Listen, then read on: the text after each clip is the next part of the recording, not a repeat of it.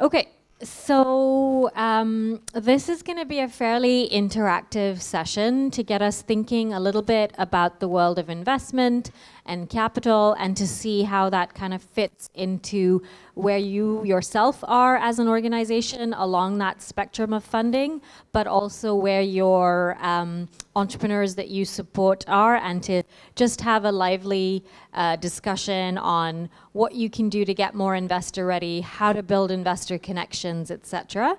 So everybody, I think I've had a chance to speak to most of you, but just a quick brief. I'm Sana, I'm from Spring, we're based in Vancouver.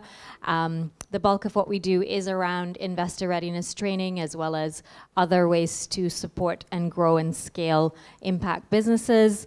I'll be joined today by some program partners, including Pamela of the Miller Center, Paul from Villgro, Paul, Banks from Uncharted, and hopefully Cal's from I2I can stay for a little bit and share some of her insights.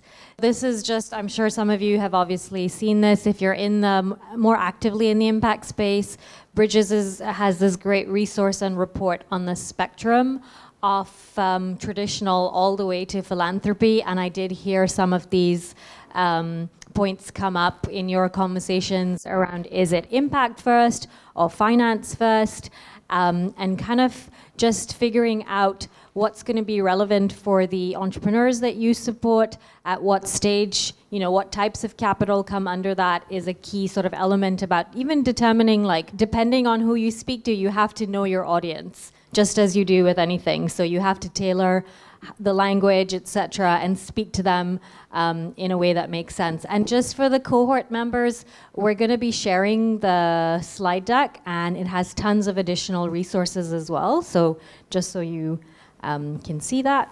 It was helpful to kind of showcase where people, especially founders, might be along the spectrum of their growth, and the types of capital. So at that early stage, it's very likely to be more, so especially when we're thinking about equity, more angel investors, friends and family, high risk, high return, potentially high loss, etc. types of capital. Further along, more venture investors, and then potentially other. But this is for a more sort of growth scale type of business. It's not necessarily relevant for all types of impact ventures. So just something to stew on.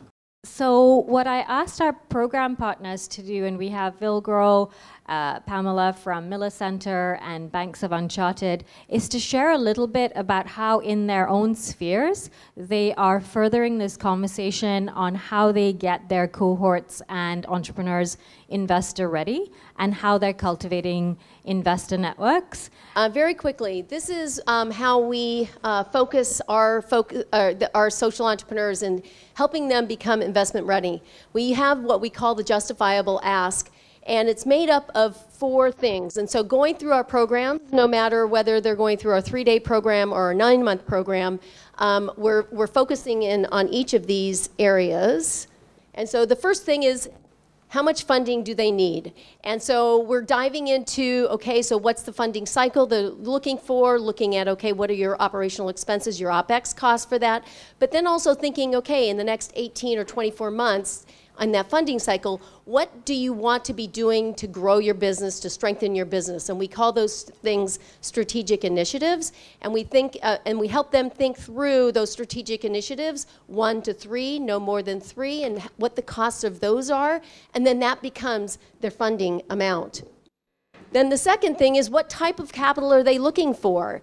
We've been talking about different forms of capital. You just saw Sana's slide. And more we're actually seeing blended stacks of capital. So it's not just grants or debt or equity or variable payment obligations and other things. It's $20,000 to do an impact measurement study of grant funding. It's $100,000 of doing working capital, et cetera. So working through the decision points about this, because as you know, every form of capital has different impact on their business, and so they need to be aware of that when they're thinking about this and talking to impact investors. And when I say impact investors, those may be purely philanthropic, but And so then what are they going to do? What are the use of those funds? Investors want to know. So if I give you $500,000 or $10,000, what are you going to do with my money? So being able to be very clear with the investors about what that money is going to do. And then finally, what are the returns? That's been what we were just talking about. What are the social returns? What are the financial returns? It could purely be social returns. But again, you need to be able to, the entrepreneur needs to be able to communicate this clearly to their investors. And so how that comes together is we have a template, and that basically kind of says, telehealth is seeking $75,000 of grant funding to build a new IT system and expand partnerships that will double clinics in the next 2 years. It's seeking $100,000 in soft debt funding to cover operational expenses, and this will enable them to serve 200,000 people by 2020 and generate an economic. And so you get a sense of, as an investor looking at this, you go, okay, the entrepreneur's done their homework, they know what they need, they've thought through this clearly, and so it signals to an investor that the entrepreneur is ready to have that discussion.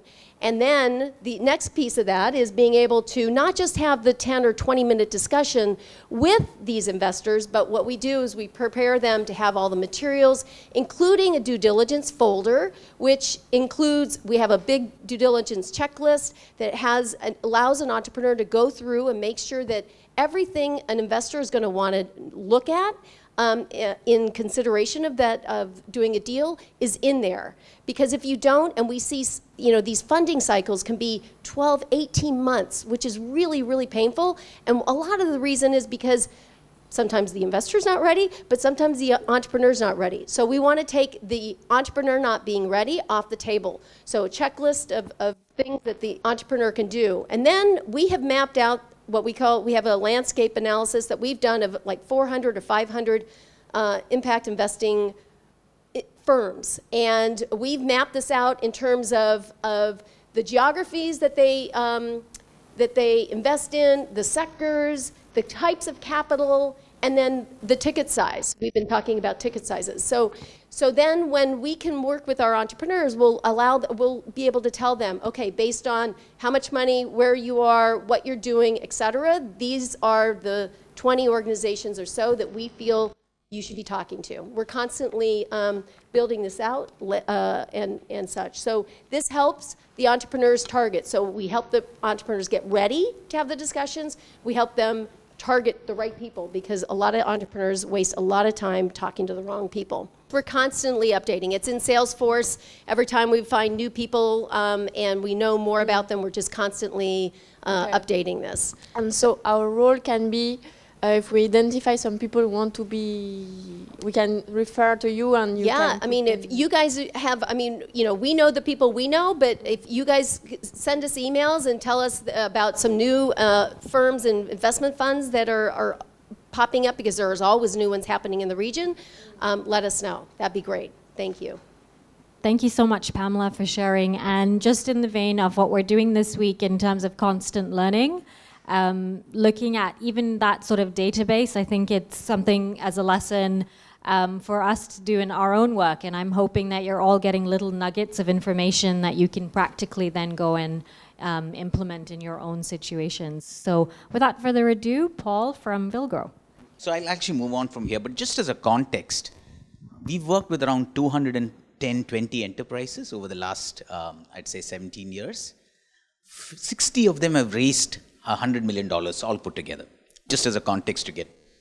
And India is a very different market. So I don't know, all these learnings are very relevant for you guys, but I think there are some principles here I think we might learn from. 70 or 80 of them are just profitable. They aren't scalable and therefore haven't raised capital. 150 of them, or around 120 of them, have failed, right? And this is reality. So don't worry about that. Some of these will fail, but let's actually work towards actually fostering more of those connections. I just want to pick on where some of the things that Pamela left. I won't get to point 2, which is defining capital needs, because you actually articulated that extremely well. One of the things that we actually do is we get downstream investors who are potentially aligned and who are reasonably generous. We have done our diligence of the partners in those funds on our investment committee. What it does is it applies a downstream investor lens at the accelerator incubator level without conflicts happening. So we understand, and the reason why we do that is because as investors evolve in their fund management and raise more and more new funds, each fund has a new priority, right? I'm sure they're building on it, but they create new priorities in each fund that they create. So fund 1 has had a priority, fund 2 has built on it, and therefore having that partner at our investment committee is useful. So that's a good practice that we found works. But please make sure that you actually select a partner who is very generous, who is high level of credibility and integrity, and this is not a deal flow for them, right? So keep that in mind. So if you can get them without a voting power, as a voice in the room, we do something called diagnostic panels with each of our companies. We get companies into a room, we get a bunch of experts around that, functional, technical, market and things like that. But in that room is always a potential downstream investor. So we've had always these challenges, entrepreneurs coming back and telling us, hey, am I overexposing my model to a potential downstream investor, and therefore is that risky? What we've actually learned along the way is that if you actually do that, you're actually educating the entrepreneur on the risks of the model. And if you didn't, you're then designing a partnership that is likely to be failure, right? So the good part of actually having investors in that panel is really you're getting a view, investor voice there, because we think certain margins are relevant, we think certain scale is relevant, and this disconnect between what entrepreneurs perceive and what investors want is something that is extremely, extremely critical to align, and we use this as a point to actually align along the way. We do a lot with respect to providing a piece of our funding to hire lawyers, good lawyers, to help entrepreneurs really negotiate. Business discussions and business valuation and conversation is not what a lawyer should negotiate, but the implications of some of those clauses, right? Right of first refusal, tag along. I mean, what does this mean for an entrepreneur? What are the implications of it, right? It's so important to hire a good attorney who's done similar deals in the room, and please don't have your lawyer negotiate valuation with the investor. That's the last thing that you should do. But the lawyer should support you. And what we do is we fund that component separately. And we fund that because we believe that that capacity is really missing. And we have a small technical assistance pool to do that. We also, for a little bit larger round, we actually engage investment bankers. However, over time, we found that investment bankers want to be involved in much larger deals. So we found that there are a lot of individual consultants who work with investment bankers who are now freelancing, who are willing to do much more smaller ticket size investment raise. So we expect the investment banker to do what an the consultant to do what a banker would have done, but we actually bring in all our capital connects, investor connects. So they don't need to actually go after, the funds itself, but they actually model the company, the financial models, put the documentation in place and things like that, but we pay for it. And having a good freelance, not an investment banking firm, which is unaffordable for companies, but a freelance consultant working with them. Now, the question that we might want to ask is, should the accelerator or the incubator internalize that competency? And should you have one person with that skill set within you?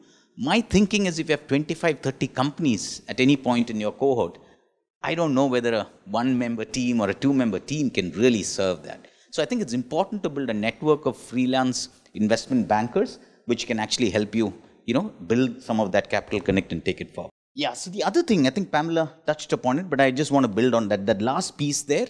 We are in constant conversations with investors. When they've done a particular deal, for example, there was a company investment fund that we were talking to, and they'd done an investment in an English-speaking company with training blue-collared workers. And that investment had failed. And we had another company in our portfolio, which is a similar company, which is looking to raise a deal, to raise capital. And what we learned a lot by exchanging notes was why that wouldn't work and why it would work. And the funniest part was this investor actually pointed us to a competing investor who said, hey, that investor wants to do a similar deal, and therefore go to them instead of actually coming to us. Some of these nuanced understanding of where investors are in their journey is very important. So it is important for the incubator the head of that incubator or the partners in that incubator to build a very close relationship to get some of this nuanced, finer understanding, which to a large extent can be templatized. But I think you need to build on it as each of these deals evolve with time. I think that's my, yeah. So I think the key part here is I think the countries that you all come from, many of them don't have a vibrant ecosystem with downstream investors. And I think the real challenge before us is therefore if that ecosystem is not vibrant, how do you really now foster capital connects? And I think the template that you used of actually saying, hey, global funds, which countries do you really invest in?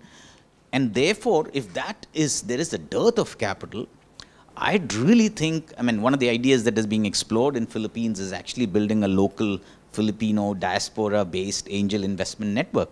So can you actually move from incubation capital to angel investment capital? And once the deals then now progress, can you actually build a fund on top of it? So I think in countries where that capital is really missing, I think maybe one step or the first step might be building a angel investment network to really foster some of those capital connects. Thank you. Perfect. Thank you so much, Paul, for sharing. And I'm going to ask Banks to come up and share briefly also his thoughts on investor readiness and how they at Uncharted are helping to facilitate transactions. Sure thing. So I do the fundraising for Uncharted, and we get all this pressure all the time to ask, how are we facilitating capital that goes to our portfolio? It's a big question for us when it comes to fundraising. And if you guys are accelerators as well, you will get pressure from your funders who are saying, okay, how are you helping to deploy capital to accelerator or to your ventures?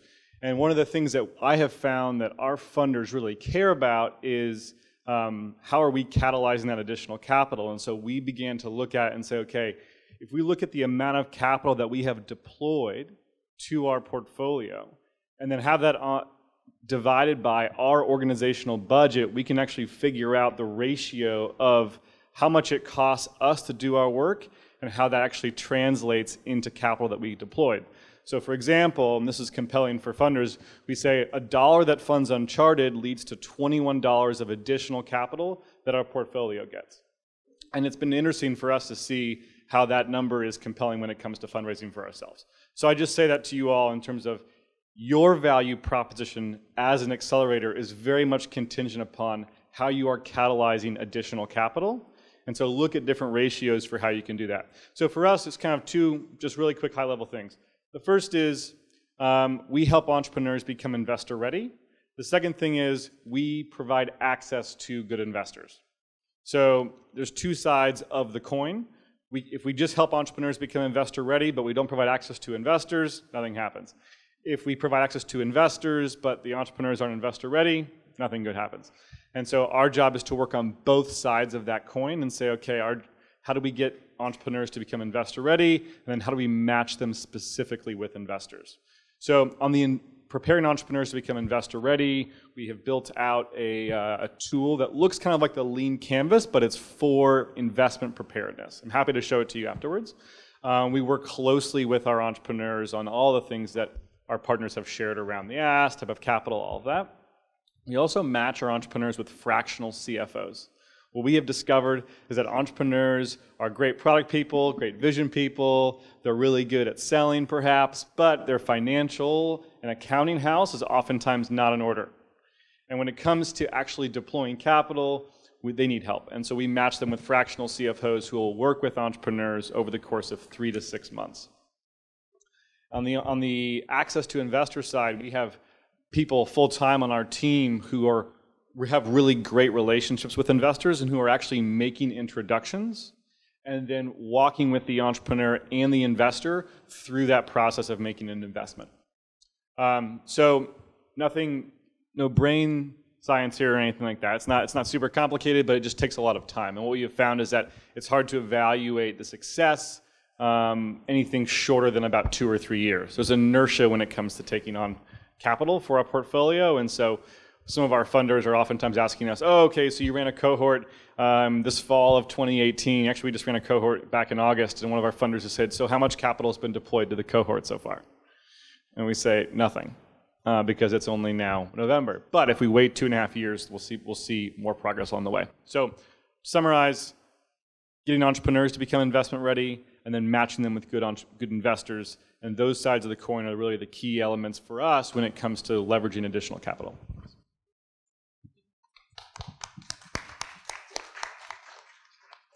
Thank you so much. And just to put on the gender and power lens, I think that one of the issues with the realm of money and capital in general is that it's almost like a closed door room. You either are in the know and you know how things work, or you're outside of it. And part of our job in this space is to break down some of those barriers to entry, to increase investor education on both sides, on the entrepreneur side of things, but also on the investor side of things. And so, yeah, as you leave, and if you have any takeaways, just remember that one as well. I will share very, very briefly in 60 seconds what Spring does in this realm, and then we're going to switch and talk a little bit about some of the challenges that each of you are facing in your own spheres. So yeah, when it comes to investment readiness, similar to our partners, we run funding roundtables that are segmented into those entrepreneurs who are getting ready to raise money and those who are in the thick of raising money. It is education based in that we walk through the same thing around the ask, the uses, the outcomes of funds, etc., and then also start to put them in front of investors. To Bank's point, you also need that full connectivity. So that's a big part of what we do.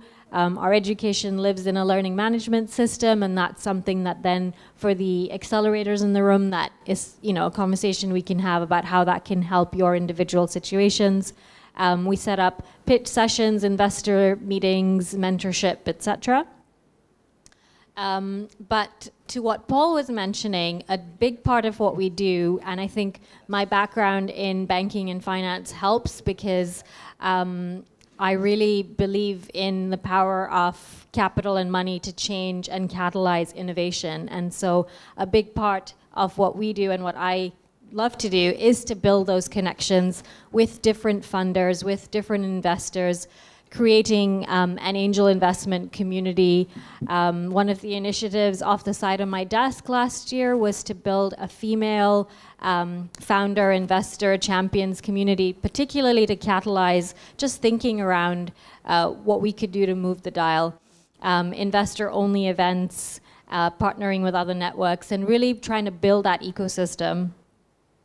Because, yeah, you need all these sort of elements to make the ecosystem work, right? So angel investors and venture is only part of it, but really it's everything. Thank you all for your insights and your just openness to having a dialogue on a subject that I think is, again, often very clouded under cloaks and mirrors. It's only for those who know about money, etc. And I think that our job is to bust some of that and to make sure that the conversation on capital is one that we have with our founders from the onset, get them to think about money and raising money even before they think they need to raise it, because they need to start thinking about being ready.